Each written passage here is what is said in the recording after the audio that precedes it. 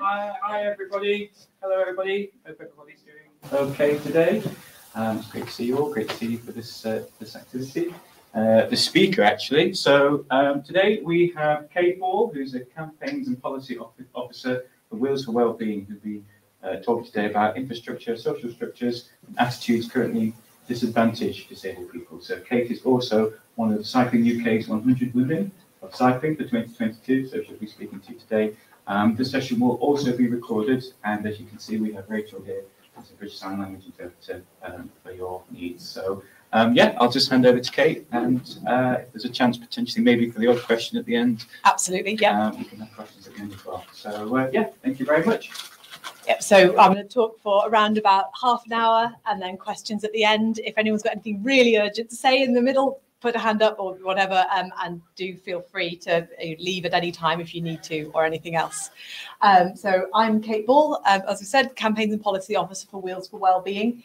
I'm going to just talk through the images that we've got on each page because I want to make sure that anyone with visual impairment also gets to hear what's on those. So here we've got on the first page, we're talking about equity and active travel with a concept that you should be able to make every journey, every time, safely, comfortably and conveniently. In the image, we have an urban off-road cycle route showing 4 cyclists, one riding a recumbent hand tricycle, one riding an upright hand cycle that's clipped onto a wheelchair, one on an upright tricycle and one on a standard bike. And this doesn't want to move to the next slide.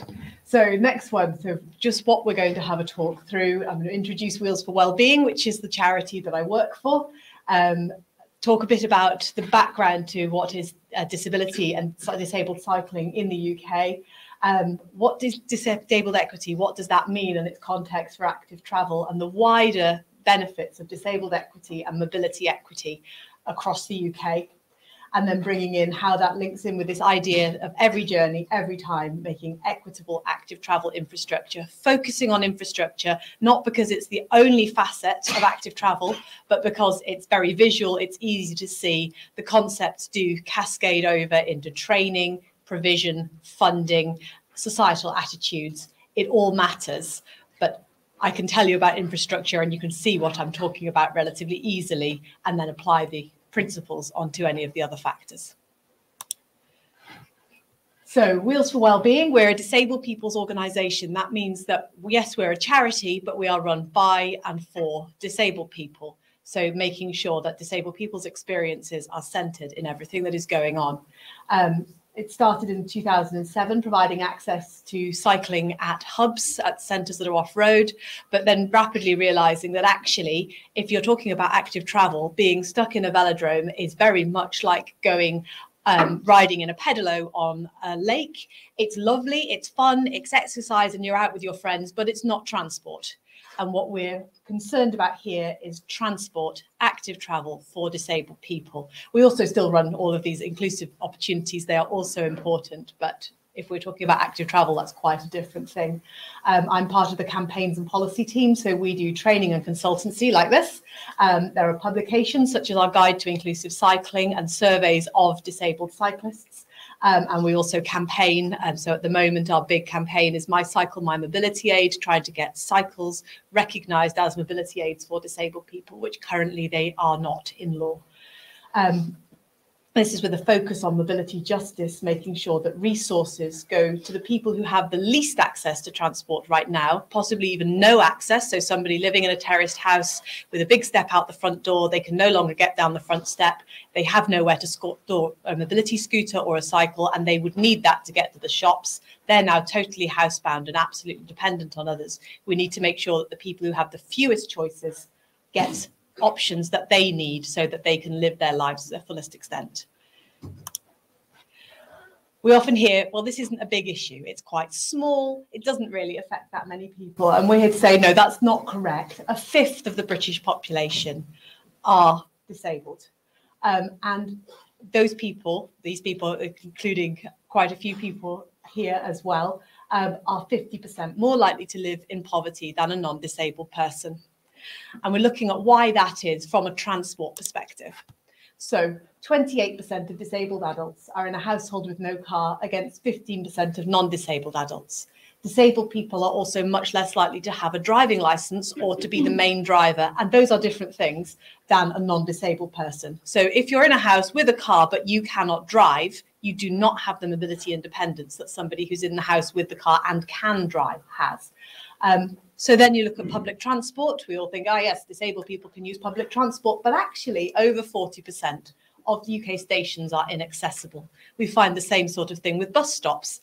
And then if you even want to get to a bus stop or to a transport hub for active travel, only about 10% of mobility impaired people have an aid to allow them to complete a 1 kilometre journey actively.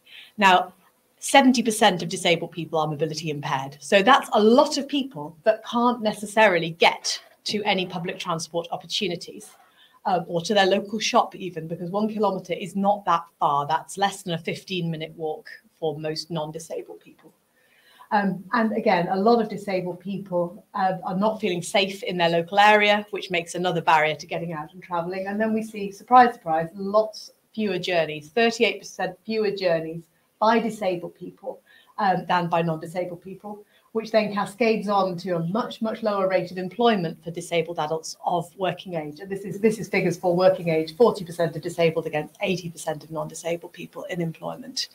And we think that's really important, and that improved active travel and transportation opportunities linking into public transport could really, really change this picture. So we then look at the numbers from our national survey from 2021 data of disabled cyclists. It's not a representative sample. This is disabled people who already cycle, whether that's at an inclusive cycling centre or independently for daily travel. But Sustrans' figures say 33% of disabled people don't cycle currently, but would like to start, while 84% never cycle. Out of our data, 2/3 find cycling is easier than walking, and most of the rest find cycling is of a similar difficulty to walking, but of course will take you a much longer distance. So it can be a really useful component of getting around. Most disabled cyclists that we have surveyed currently use standard two-wheeled bikes. There are a lot of factors around the cost of non-standard cycles and the availability, even when it comes down to things like getting them repaired, finding somebody who can cope with your clip-on hand cycle when it's got a broken clip. Where are you going to take it? Let alone when you've got your cycle, where are you going to store it? If you live in a flat, how are you going to get it up the stairs? If you don't have suitable storage at ground level, that is level access, you will not be able to use it. And of course, that applies to families as well. If you've got a family living in a small house, putting 3, 4, 5, 6 bikes into the house is going to be impossible, let alone if anyone needs a larger mobility aid. We've also found that disabled cyclists are very likely to be using e-assist. Again, it's expensive. So people find it difficult to access that, but it's a real game changer in terms of disabled mobility. You might not be able to do it without the power, but with the power, you can get anywhere. So then we look into the barriers, and we can see we've got a photo here of a woman riding a cargo tricycle. It's got 2 big wheels at the front. It's the same width as a standard trike or a child trailer, so it's not particularly wide. But she's just behind an A-frame barrier made of metal that she cannot get through. Behind her is what's obviously quite a busy road. So we see that disabled cyclists are disproportionately excluded from what would be the traffic-free infrastructure that's safer and easier to learn to ride on. So getting access to learning to ride is incredibly difficult for disabled people. Not only can you not necessarily get hold of a cycle, but you don't necessarily have anywhere to ride it or store it once you do. So we found the barriers that people ordered. Again, these are numbers from people who are disabled and cycle. 53% said infrastructure is an ongoing barrier for them. 35% said parking or storage of their cycle is an ongoing barrier to accessing cycle. 33% cost, 30% unable to hire a cycle. And we see lots of different hire schemes, short-term and long-term, going in. Most of those are for bikes. Often they're heavy. Often the step-throughs aren't that low. Often the saddle heights won't drop as low as you might necessarily need. So there are problems with accessing hire cycles easily and cheaply. Then you face abuse. If you're on a road, drivers will get upset. If you're cycling wide, you can see that a tricycle is going to need to come quite a long way out into the road to miss the gutters at the edge. So you're going to be riding wide. You're probably going to be riding relatively slowly. So you're going to face problems from drivers being aggressive quite frequently. And you'll also face problems if you're on traffic-free paths where you're seen as a larger obstruction. People are not necessarily going to be as considerate as they should be towards you. So abuse is a big problem. And then again, as we said, just getting access to trying out cycles and training as inclusive cycling opportunities is a barrier. So in terms of equity, what are we meaning? And I'm aware this is a word that people probably won't be that familiar with. So if we look at this picture, we've got a top section where there are 4 people. All of them have the same bike that's been given to them. The woman in a wheelchair can't use the bike at all. There's a very tall man looking extremely cramped. There's a woman who looks perfectly comfortable. She's got the right bike for her. And there's a child who can't really reach the pedals riding it. We're not interested in equality. What we want to see happening is equity, where the woman who uses a wheelchair has a hand cycle trike, the big man has a large bike, the woman has the same thing she had in the first place, and the child has a suitably sized bike as well. And the thing about equity, everyone getting what they need, is that everybody doesn't have the same costs or barriers at that point. So we need mobility justice where the resources and funding are directed to give the most benefit to those who otherwise have the fewest options. So the person with the hand cycle tricycle is going to need more funding and better infrastructure, wider spaces than the people riding the bikes, for example. So this applies across the board, whether you're talking about getting a hold of cycles or other mobility aids. And if I'm saying cycles, I'm meaning a broader idea as well, including mobility scooters, which basically are the same size, shape and speeds as cycle and wheelchairs and anything else that somebody might need to use as a mobility aid that moves at a similar speed to a cycle. Finance, training, laws and regulations are all things that we need to see equity happening in. And then we think about who this benefits. So we've already said that 1/5 of the population are disabled. So that's already a really big chunk of people. And of course, people aren't static. Most of us will have mobility impairments by the time that we are 80 years old. And I think we probably all hope to hit that age. It's then a majority of people who are going to need assistance in terms of mobility aids to get around. So everybody benefits from disabled equity. People with lower mobility get affected right away. And so we start with children. Children often in our society do not have independent mobility. Largely that's because of infrastructure factors, because of safety factors, are the same things that disabled people are talking about. So we benefit parents and carers as soon as children have independent mobility. That's a really important factor. If your kids can get to school back by themselves, you're not having to make that run. All of a sudden your time has been freed up. You can spend time doing things you actually want with them, or taking on extra hours at work, or whatever it might happen to be. You affect anyone who doesn't drive for whatever reason, anyone who travels with disabled people. So that might be that somebody is taking out non-disabled children to the park. If you have an accessible space, a disabled person can take out the people that they care for to go interesting places. It totally frees up a lot of different people to do things. Anyone who's less confident, who might be feeling a bit wobbly, who might be feeling a little bit anxious, they might not define themselves as disabled, but if the infrastructure is not of a good enough quality, if the provision is not of a good enough quality, they are being disabled by that in just the same way that somebody with an impairment would call themselves disabled. We've got people who are making multi-stage journeys, because often our cycle routes and infrastructure think about radial journeys into a city centre and out again. Whereas if you're making multi-stage journeys to the shops, the GP, the school run, the nursery, into work, back out again, doing it all in reverse, you need a whole web of networks. You need the whole space to be accessible, which means you're hitting those same issues.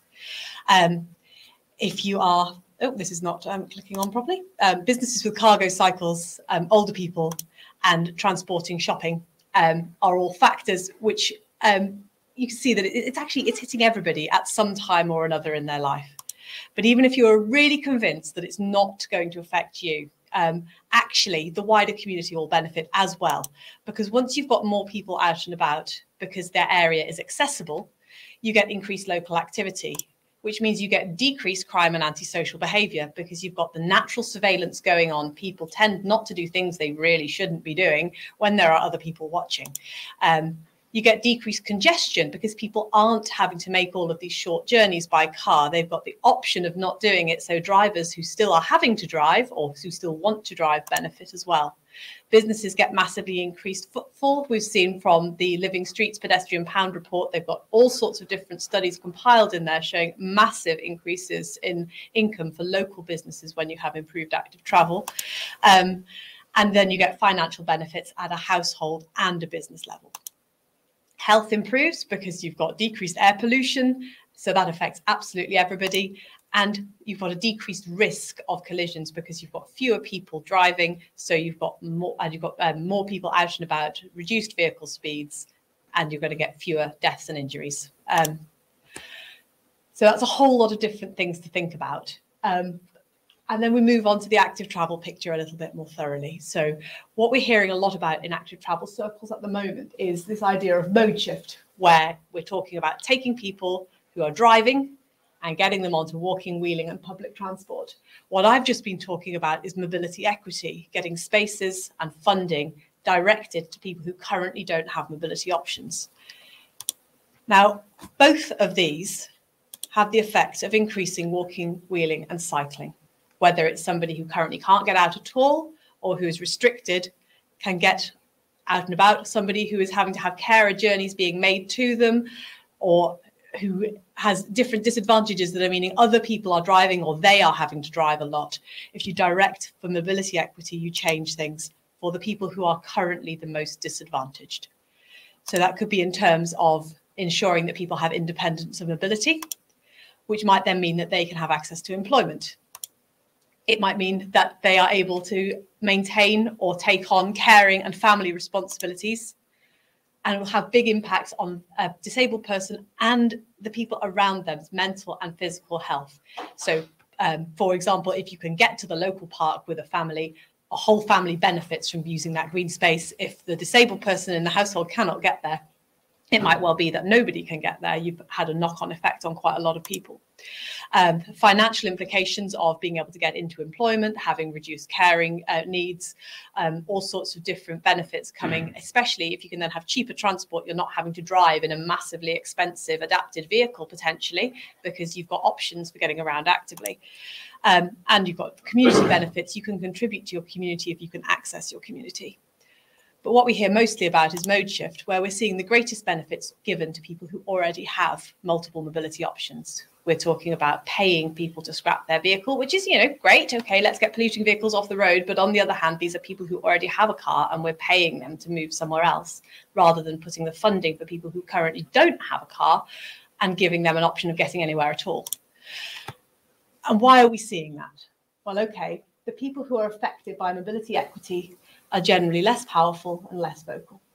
It's hard to measure the impact of somebody not having to give up work because their mum or their auntie doesn't need somebody coming in 3 times a day, because actually they can get themselves out, thanks so very much, and they can sort out their own meals, and it's still independent. But it's still an impact that is there. Whereas with mode shift, the people who are affected are by definition drivers and people in households that own cars. They are powerful and vocal. And it is easy to measure the impact of, we have scrapped 5,000 cars, we have given out this number of bikes. It's something that you can see much more easily, even though the impacts of each exist in terms of the active travel rates. And clearly the more important side in terms of justice is the mobility equity end. So if we're talking about mobility equity and saying everyone benefits, what's it going to feel like if we've got that? Well, what it's going to feel like is spontaneous. So you're not going to have to plan or book when you want to go out actively, whether you're cycling, walking or wheeling. You're just going to be able to do it. You'll be able to find the information you need, whether that's looking at a website, whether it's having decent signage around the streets. It can be all sorts of different factors that let you know that you will be able to do what you want to do when you want to do it. And it means that you can do it independently. You're not having to wait for somebody else. That could mean that you have a personal assistant. If you have a personal assistant, that's absolutely fine. That's your way of being independent. But it means that you're not having to call on somebody else, ask for somebody else's permission and convenience for you to be able to do something that you want to do. So moving on to convenience, you have to have a consistent experience. That means that the pavement has to be open and usable every single time. And in a catastrophe where there's been a crash or a tree has fallen over, you need to know that there are multiple routes that you can take as alternatives to get away from that so that you can still complete your journey. You need to know that if you are making a journey actively, you will get to your destination and back comfortably and safely. So actually, I've just not mentioned the parking there, having suitable parking. I mentioned in the previous talk that they've built a £42 million leisure centre near where I live. It has no accessible cycle parking. Every single piece of cycle parking is up a step. So you cannot cycle there if you are a mobility impaired cyclist. The end. And that is about having this chain of journeys where the worst link in the chain is what determines whether or not you can complete that journey. We need safety, and that's not just from drivers, which is the one we often remember for cycling of, oh, you don't want to be on road with drivers. You also need to not be in secluded spaces where you're facing harassment and assault risk. Disabled people are at massively increased risk of harassment and assault compared to non-disabled people. And obviously women are at massively increased risk compared to men.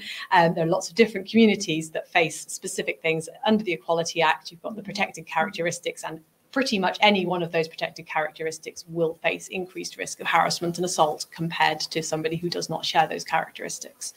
And then we've got infrastructure hazards, which often get completely forgotten, where a surface might become slippery in certain weathers, or there might not be very good visibility on a bend. And those things actually can create every bit as much of an obstacle as a badly parked car. So we need to ensure that people have this comfort within their journey, that they feel it's something that they can just do without even thinking about it. You need to have few stop starts, the infrastructure that welcomes you in, and of course the access to suitable cycles. So we're looking at that welcoming infrastructure next. So with the concept of having every journey accessible every time, we need to be designing out barriers. And most of the barriers we see in our built infrastructure are by definition designed to be there. Somebody has designed them, and whether or not they've thought of them as a barrier, somebody has made that infrastructure. It's been put together following conventions, following historic practices, and we end up with situations where there are barriers built in literally into our cityscapes and into our countryside, such as high speed limits of above 20 miles an hour, tight turns, steep crossfalls. So a crossfall is when you're going across a slope and you will be tipping sideways. The more a crossfall is, the harder it is to get across, as anyone who is not walking unimpaired will know. Doors and gates, if they don't open automatically, they are a wall. So if you have gates that are latched on your paths, to many mobility users, you might as well have just built a fence across it. And other access control barriers that have narrow widths are equally problematic. Steps and curbs, it might only be 2 inches high, but to somebody who is being pushed along with an assistant in a manual wheelchair, that might not be passable. Loose and uneven surfaces, gravels, anything that's broken up or difficult can be incredibly painful or just lose traction entirely for mobility users. Lighting is important, visibility in terms of sight lines, so you can check what's coming.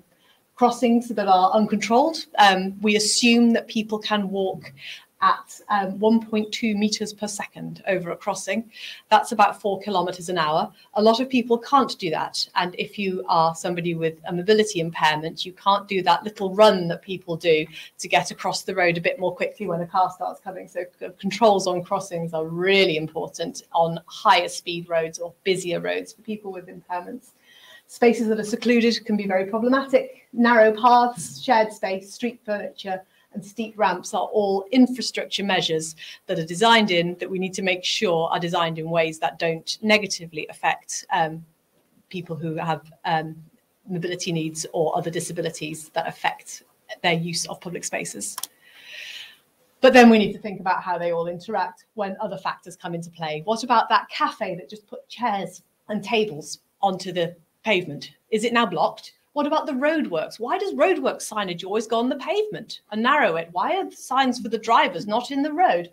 What about if people are out shopping and the space is busy, it's crowded? That can make it massively more difficult to navigate through. What about weather conditions? If it's icy, windy, wet, or dark? What if it's really hot? Is there enough shelter? And maintenance is an absolutely critical one. So if we're considering vegetation maintenance, our hedges being planted too close to sides, our brambles being trimmed back, our leaves being cleared, so our paths becoming slippery. What about gritting? Are we seeing gritting happening on the paths that are for active travel? So in Stockholm, they altered, according to gender mainstreaming, the gritting protocols on their paths and had a massive reduction in injuries. So instead of gritting and clearing the roads first, they gritted and cleared pavements near schools and nurseries.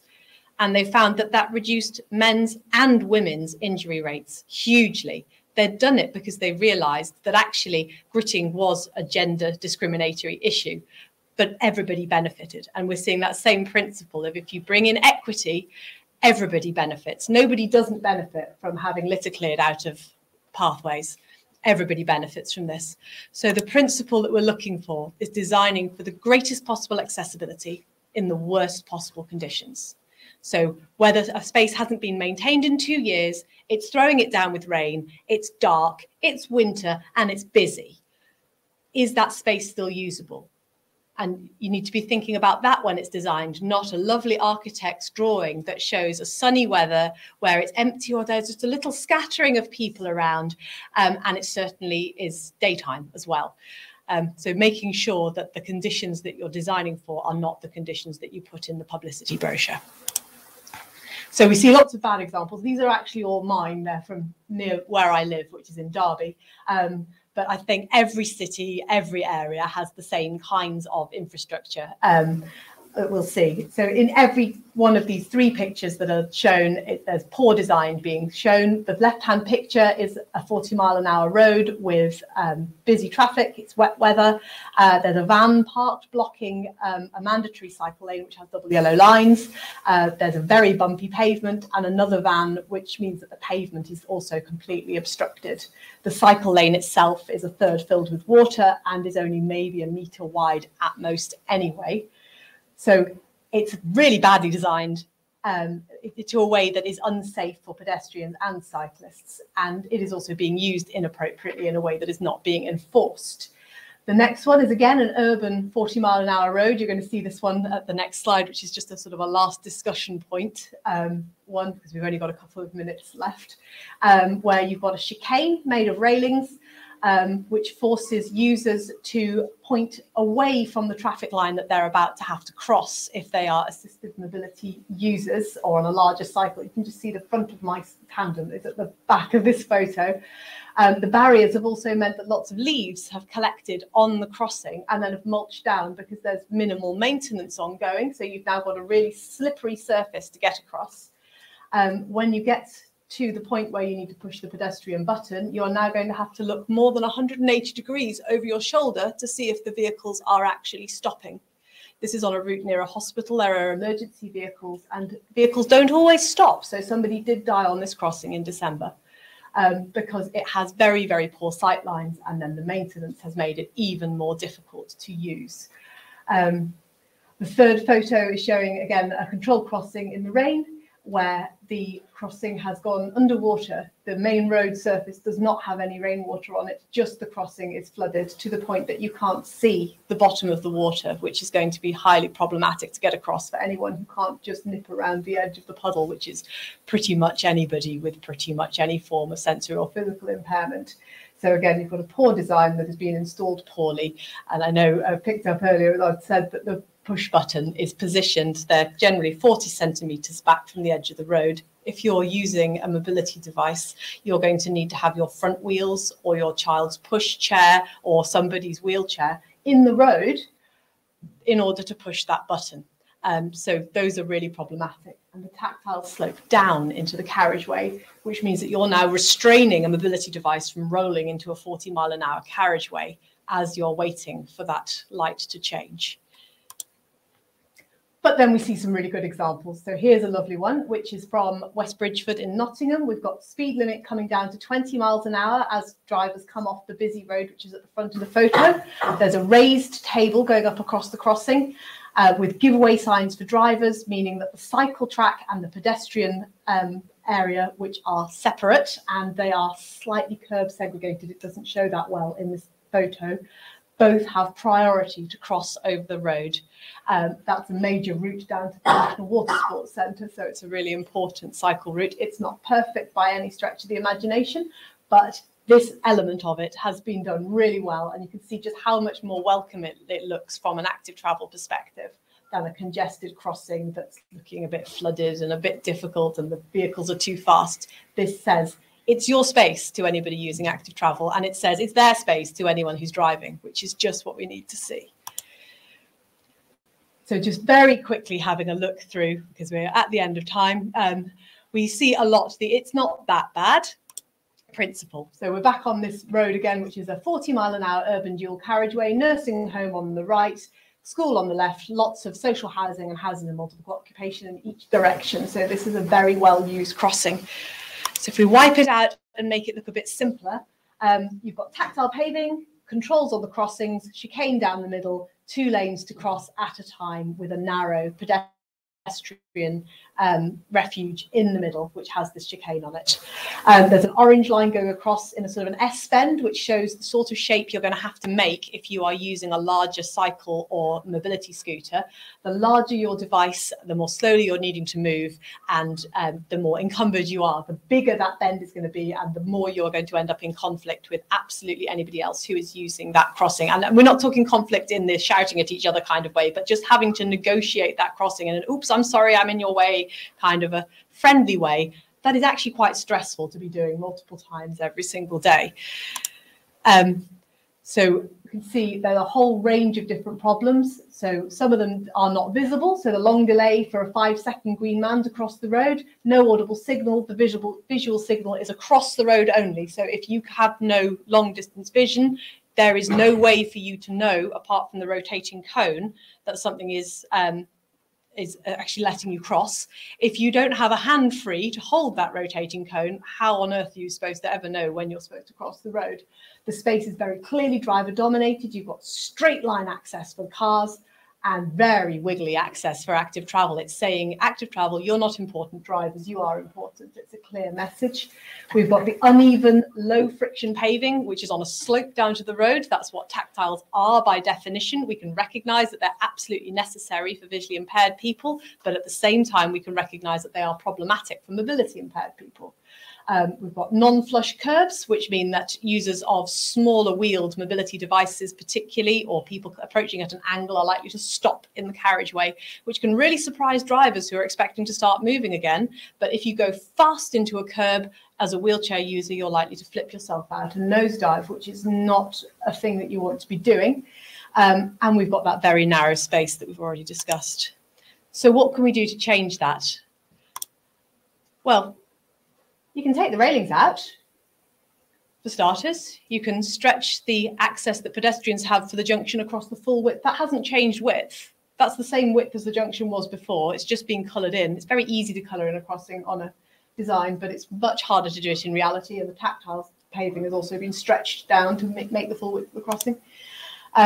So take the railings out, indicate a pedestrian space using a colour and hopefully a level change. Make the surface transitions flush to make it easier to get on and off the carriageways, and hopefully widen that crossing quite a lot. And then there are other bits that you can also do that you wouldn't see, such as reducing the speed limit down from a 40 limit to a 30 or a 20 for this urban road, where actually I cycle this an awful lot. I never go slower than the cars junction to junction. They overtake me, but I catch them back up again at the next set of traffic lights, and I am not a fast cyclist. Retime the crossings to make active travel comfort. Make sure that they change when you push the button quickly. Make sure that they stay changed for long enough. Maybe let people right the way across as well. Put some audio and visual signals in that are rather more accessible. And then you can consider reallocating carriageway space, which is difficult. Reducing gradients, which is difficult. Widening the refuge does mean reallocating carriageway space. These are more expensive measures, but they all can be done. So that's my last one. I've got contact details and references and things on the next couple of slides. Sustrans people have this presentation, and I'm welcome to send it out to anybody at all who wants it. I'm going to leave it on this one just because it's a bit of a discussion point slide. And if anyone has any questions. I've got a question. Thanks, Kate.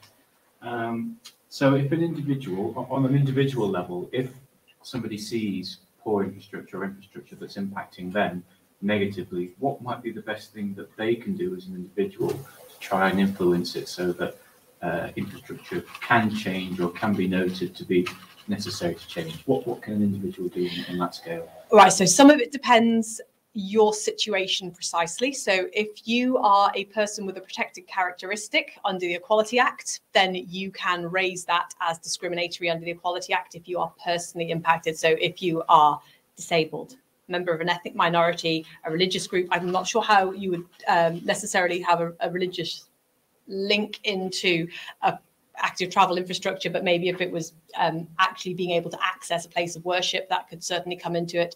If you're disabled, age is a protected characteristic, so particularly older and younger, maternity, LGBTQIA+, and sex and gender are all protected characteristics. And if I've missed one, I'm sorry, because I sometimes do miss characteristics there.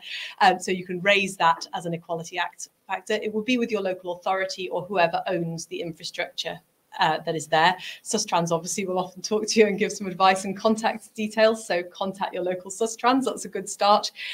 Many local authorities will have neighbourhood boards or neighbourhood forums, places where you can give feedback.